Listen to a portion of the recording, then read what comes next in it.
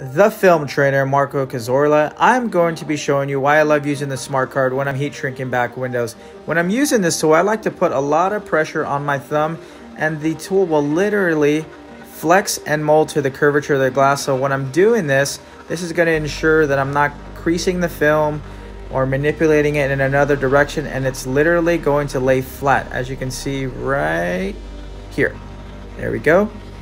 And always when you're heat shrinking, you want to allow the heat gun to do all the work, and the smart card just verifies what you did.